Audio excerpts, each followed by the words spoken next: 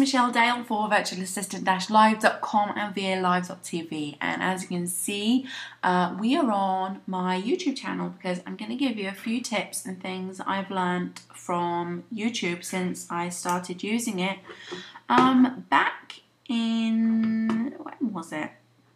August 11th, 2010, I joined YouTube. This was just before I started my blog, officially in September 2010. So I've been doing this for about roughly a year now. Okay, so I have a few tips that I've learnt from doing these videos. The first tip I have for you for YouTube is that you should get yourself a proper background, like the one I have here. Something that is branded, that has your logo on it, that has, you know, your name, your website address, you know, any slogans or taglines that you have. Something that is going to make people associate your channel with you.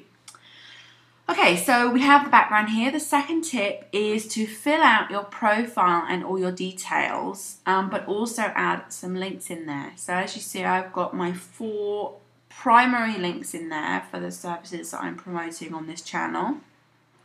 And here I have a complete bio and all information about myself, which people can read if they would like to.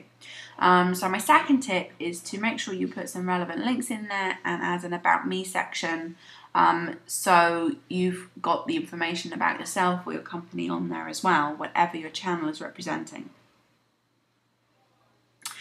The next tip I have for you is that you need to interact. Now, as you can see on here, we do a lot of interacting, and because of that, I feel we have 167 channel comments. Some of them are a little bit strange, some of them are quite nice, others are inviting to connect in other places, so it's well worth that you comment on other people's channels, particularly if they've commented on your channel, and also to make sure that, you know, the comment has some sort of value. It's important to add valuable comments. If you just add, you know, some random line which is copied and pasted onto every single channel that you comment on, then it's not such a good thing. But interact, and people will interact with you.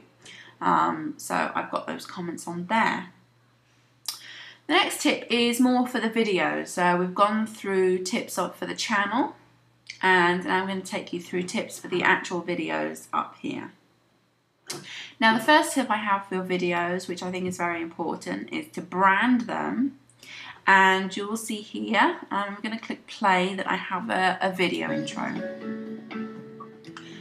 This video intro goes on for, I think it's around 10 or 11 seconds, we'll see here. So yeah, it's about 10 seconds. So I've added a 10-second intro to the front of all of my videos. The next tip I want to tell you about is text overlays. So as you can see here, after the video intro, which shows my brand and shows that they're on, you know, on one of my videos, I also add this little bit of text in here, basically directing them somewhere which is of interest. So if they're watching this on my blog, they may want to go to valive.tv, which is my YouTube channel, which is this. Basically, I bought the domain valive.tv, and then I forwarded the domain to my whole YouTube channel. So if anyone puts in valive.tv, the domain is on forward to youtube.com/virtualassistantlive. Another link I put in there is my main blog, which is where I like to primarily drive all my traffic for my sales funnel. So my blog is there, and, you know, the YouTube channel is there, depending on where people are watching the video. So that is what I call a text overlay on the videos, and you can change that to whatever you want. You can have a call to action. You could put the link to the blog post. What I do, and this is another part of adding details, is I add a description in here, and it's the same for most of the videos. The only thing I change out is today's blog post, and I put the link to the blog post.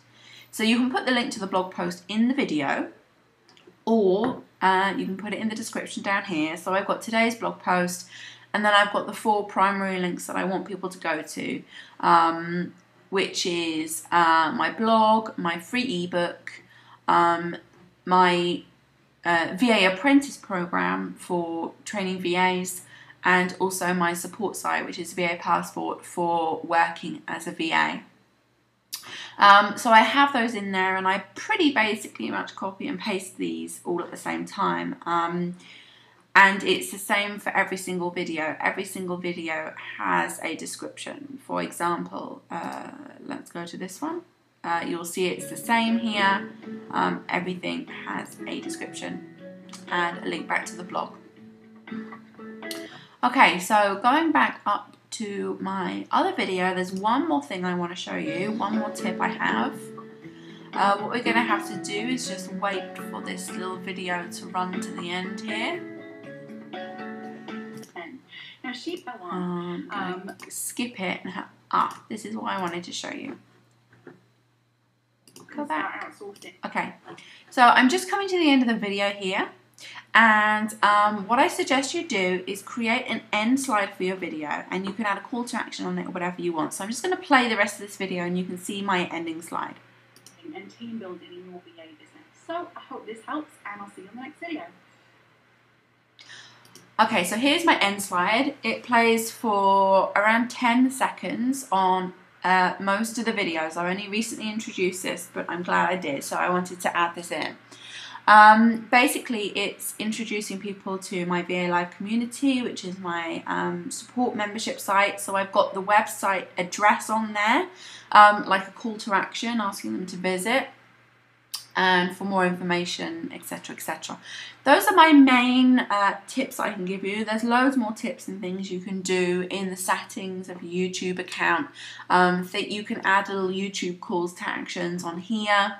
There's a whole variety of things you could do, but these are my main primary tips on how you can polish your channel, on how you can polish your videos and just make them look really neat, really tidy, very branded, which is important, and have those really important calls to actions and links in everywhere that you need them.